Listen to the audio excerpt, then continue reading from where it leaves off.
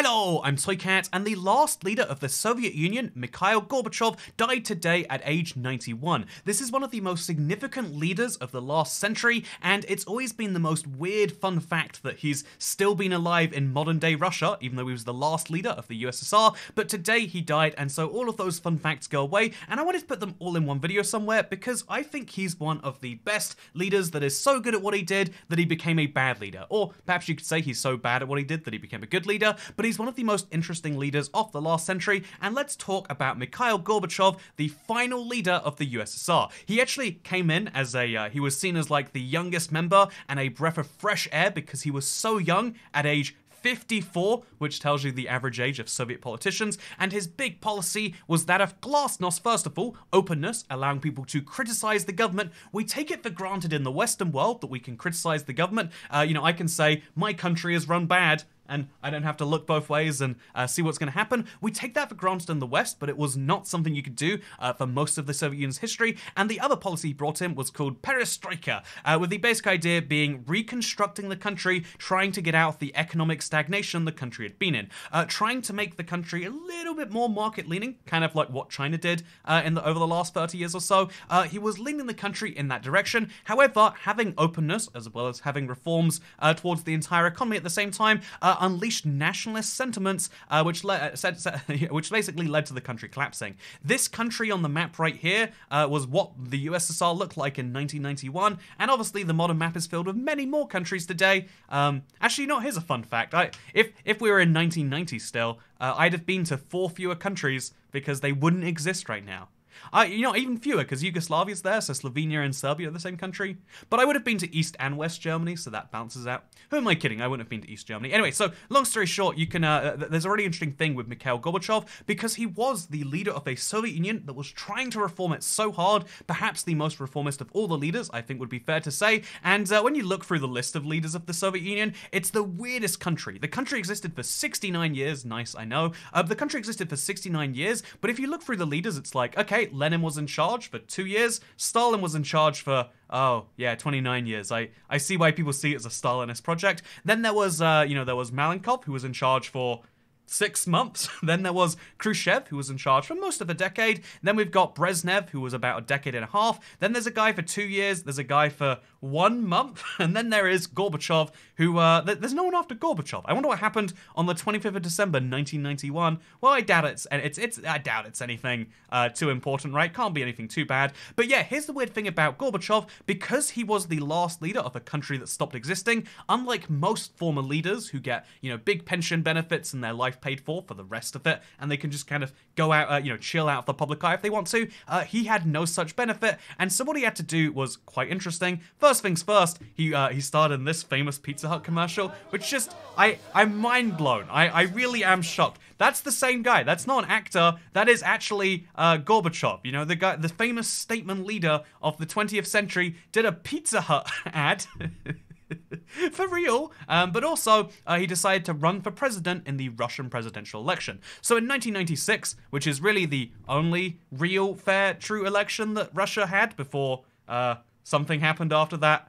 Who knows why, something happened, who knows what it is. But after, in the last, fair election, Gorbachev, the last leader, the beloved leader of the USSR, actually run, and he didn't come first, he didn't get 54% of the vote, he didn't come second, he didn't get 40.73%. In fact, he ran as a social democrat, which is weird to be the leader of the Soviet Union and then be really big on social democracy. But yeah, he ran as a social democrat, and you know how well he did? Well, if you look at the list of candidates, you can see he didn't come first, second, third, fourth, fifth, sixth. He actually came 7th as an independent underneath the Party of Workers' Self-Government, which is kind of confusing, and another 32% below the communists. So, admittedly, wow, the communists came pretty close to winning this one, huh? But yeah, long story short, Mikhail Gorbachev ran for presidency of his post-dissolution country, and he didn't come anywhere in the top 5. People gave up on Gorbachev because the only reason he got in the power in the first place was not because he was elected by the people. Should we go back to the list of leaders of the Soviet Union? Did he win an election to get in there? I wonder how he got in charge. Did he? Oh, yeah. the Politburo. He was popular with politicians. He was a good way to unify the Soviet Union together between the hardliners and the reformists. Admittedly, he was more reform-led than, like a super hard communist. But yeah, he was not liked by the public so much. And that's why I think it's such a fascinating leader, because he wanted to be liked by the public. It's not like he was going for not being liked by the public. By the way, just as a fun thing here, ooh, turnout 69%. Let's see what happens to that. Oh, 68 point. Ooh, who's this guy? He's got a real nice picture there. Does the picture change over time? Oh wow, he gets more and more of the vote. He is a popular leader, except he doesn't run for presidency this time, but he runs for prime minister. And then it's weird because then in 2012 he runs for president again, and then the president gets more power, and then this is just weird. Like what weird facts we're going through right now. It's cool how he does so well. I mean, he's a liked leader. Clearly more liked than this clearly more liked than this whole Gorbachev guy. But yeah, long story short, things go crazy like that. And I want to talk about Gorbachev because he had this very big vision inside of him, which was making sure he made life actually better, in my opinion. Maybe that's just me buying into his reforms too hard. Every politician says, I want to make things so much better for people. Although, I guess he'd be saying it in Russian.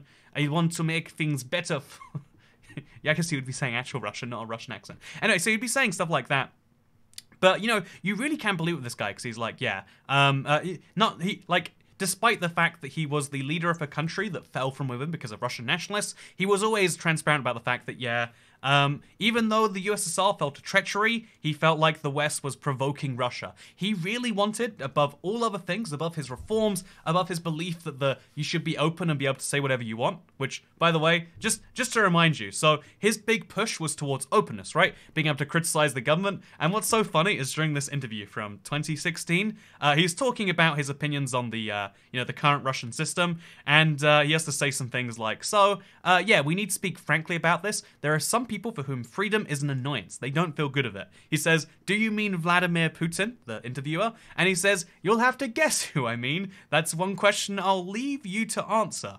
I mean, he definitely wasn't saying that because he was fearful of criticizing, former President Vladimir Putin from the 2000 election, also known as Prime Minister Putin from the 2008 election, also known as President Putin from the 2018 election. But, he wasn't scared of criticizing him. That's definitely nothing to do with that. And also, he went through all of these efforts to avoid war. He made a big point. His whole thing was like, yeah, the Soviet leader, he said very clearly that his whole goal was to make sure he could avoid civil war. We were well on the way to a civil war, and I wanted to avoid that. Gorbachev's big push, his big ambition, was avoiding a civil war, and so even though he felt that it was a coup from within to let the USSR fall, he felt it was safer to have the modern world, which looks like this, with all the different countries, than to keep a USSR, which he believed was legitimate and should be in power, especially maybe with him at the helm.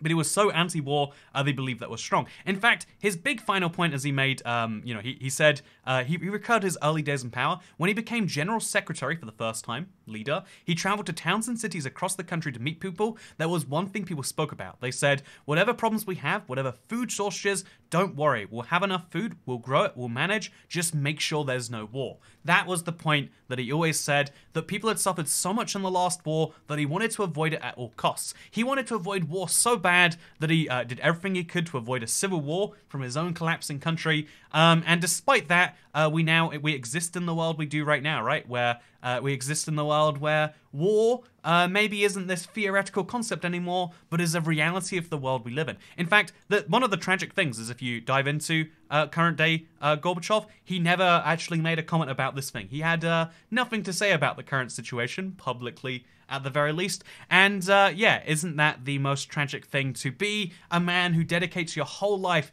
to going through the political system, trying to get to the top so you can reform it to make a fairer, more equal, peaceful society. Even, again, the sacrifices, maybe you could say, the interesting thing that you could say is that he went through all of these compromises to make sure that the world would not be at war, even allowing basically Germany to reunite and join NATO and all of these different things.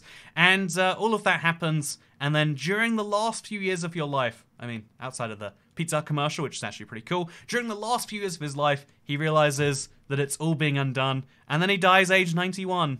and he doesn't look like it doesn't look like it's a happy death, right? If we look at his like last interview right here, the 2019 one, you can see he's not like super excited about what's going on, because he's warning about the danger of tensions. This is a guy that spent his last years being like, please don't let this happen, please don't let this happen, and then in his last few months of life, it happens. And that, I think, the history is filled with characters like this who try so hard to achieve something that they accidentally achieve the opposite. The guy who created the AK-47 is horrified at the fact that he's created the deadliest weapon in history. You know, the people who worked on the nuclear bombs must be horrified that it was used to level entire cities and radiate millions, right? Yeah, Gorbachev was the leader of the second superpower of the world, and he let it collapse, and the collapse has led to the current situation, which, you know, I would you say it is good? That's for you to decide, I guess. But yeah, I think Gorbachev being dead is really a sign that we've entered like a new era. The Soviet Union is now not this like, oh, it was only 30 years ago. It was 30-something years ago. Is that a good thing? Guess it depends on your thoughts on pre-1990 Europe, I guess. Anyway, I hope you all enjoyed this video. I do feel as though comparison with China. I do feel as though it's an interesting subject to dive into, and I've probably said far more than, you know, maybe is even fun. But I hope that you found this interesting because, like I say, it really is just it's one of those like heavy facts that the final leader of the USSR is over. One of the most interesting and innovative and perhaps worst or best leaders is over.